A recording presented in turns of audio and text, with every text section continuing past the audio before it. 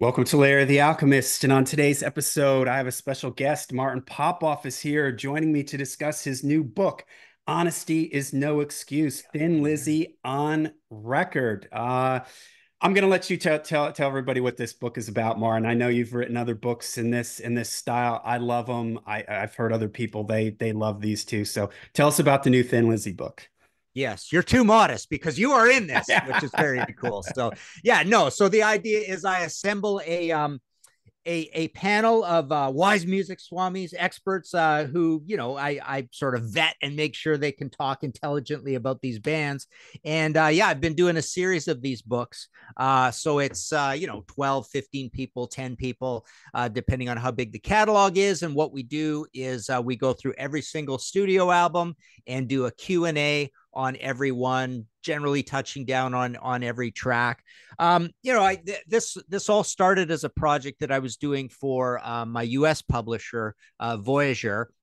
And we did some big kind of coffee table books like this quite a few years ago. But then they suspended doing any music books. They're back into music books, and I've done a few for them again, which is great. But in the interim, I got this going with Jerry Bloom, my publisher over Weimer Publishing over in the UK. And we've done The Cure, Blue Oyster Cult, Robert Plant, and now it's the Thin Lizzy. And I think this is my favorite one so far. The Blue Oyster Cult was very cool too, and you were part of that as well. But yeah, the what I really like about these books is as I move on, like I didn't think I could do another book on Thin Lizzy because I've done the story in 3 books, and then that got compressed down to 2 books, and then I did a detailed timeline Thin Lizzy, a visual biography book as well. So I thought I was all Thin Lizzied out. But the cool thing is when I go through this exercise with people, like new theories come up, new connections, and oh, this sounds like this, and here, compare this riff to this riff by another band or whatever, and here's what I think Phil was trying to tell us in these lyrics and whatnot. So there's levels of detail all over the place I haven't thought about for years, sort of thing that made me kind of super excited about going back and playing these records again.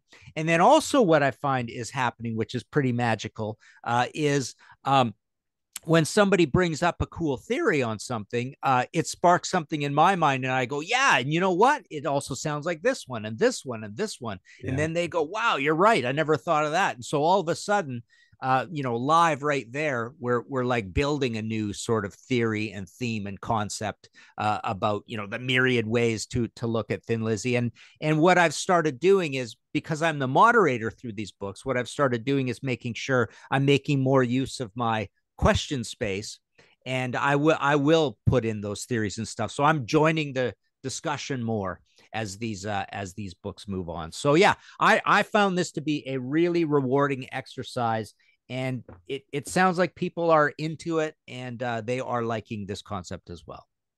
Yeah, it's great because what I love about it is, for everybody out there, if you're a fan of the Contrarians, Sea of Tranquility, my channels like this where people get together and you deep dive on albums, that's basically what this is, in like a book form. You've got a bunch of people, they get together, they're throwing their opinions out there, they're, talking about these songs, these albums. So you're getting these different perspectives on things, and you're getting these different angles, like, yeah, gee, I never really thought of it that way, or, I never noticed that, there's a lot of that kind of stuff. And it's kind of fun hearing different people's perspectives, what different people hear and get out of it. How many, I know I did 3 records, right? I did Vagabonds of the Western World, Bad Reputation, and Renegade. So how many different people did you have in this book? Do you know? Well, let's see. 1, 2, 3, 4, 5, 6, 7, 8, 9, 10, 11, 12. So we had a panel of 12 disciples. And yeah, and everybody brought something different to the table, right?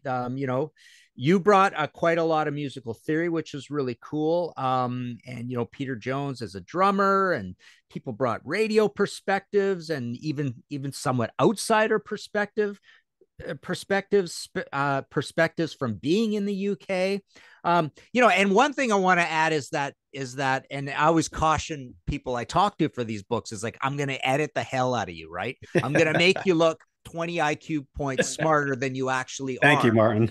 Yeah, because the idea is we don't want this to really read like a conversation, like a transcript of a conversation. So it's taken halfways towards I really wrote this out, like it's somebody if they were writing their own book. So it's conversational, but it's polished a fair bit. So it reads pretty well. You know, you aren't thinking in your head that you're really just hearing someone talking off the top of their head about this stuff. Yeah, and there's also, cool pictures Yeah. inside it. You got the colored photo thing in the middle, but with each album, sometimes you show the a single or the album cover or something like Yeah, that. little That's memorabilia shots as yeah. well, and yeah, 1 8 page color section with captions and stuff as well. But yeah, and I like the font we've used for this better than the old ones. It's now we're using a serif font in these, and I'm working on a couple more right now at the same time.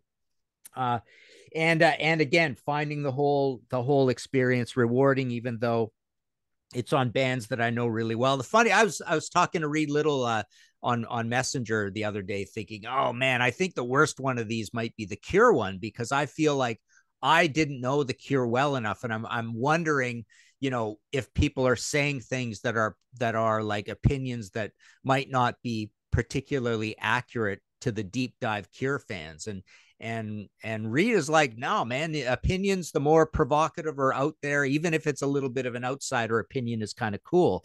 But that one also is a little bit short. But these ones are good long books. I mean, this is 282 pages, right? So yeah, it's every single studio album, and I think this is a really cool way to get a reader totally excited about running back to the albums again and playing them. Yeah. That's what I hear time and time again is like, I'm playing the album while reading that chapter. Yeah, and what I love about this format is, and I don't know, I'm sure there's other people that are like me. When I get books like this, I love the fact that everything is there. It's album by album. It's nice and tidy and orderly, and I love being able to jump around. And when I get a book like this, I'll often go to, the album that, maybe like Thunder and Lightning. Gee, I wonder what people are going to say about that one, And so you can sort of jump around in books like this. You can read it from beginning to end. At some point, I do this all the time, like your AC/DC 50 book, I'll be in the mood for Flick of the Switch. I'm listening to Flick of the Switch, and I go grab your book and open it up, and your album by album AC/DC book, and what did everybody say about that? And so, I love the fact that you can read these things from the beginning, but you can also just sort of, if you're in the mood at any point, you can just dive in at any specific spot there and just kind of have a fun read and get your mind around that particular album, that particular era. Yeah, and generally speaking, I mean, there are tangents that take us to other places, and then sometimes I'll right in the middle of whatever, be middle of side one, it's like, oh, what do you think of Phil as a lyricist in general and stuff. So there's that general stuff, but when I'm doing these books now, I really have a format where I'm starting to put everybody's quotes in, and I just go, my skeletal chapter on every album, I just whack in all the song titles in order. I've got opening remarks, album cover production, all the songs, and then at the end I have closing remarks. And then what I do is I take everybody's interview and start popping everything into place.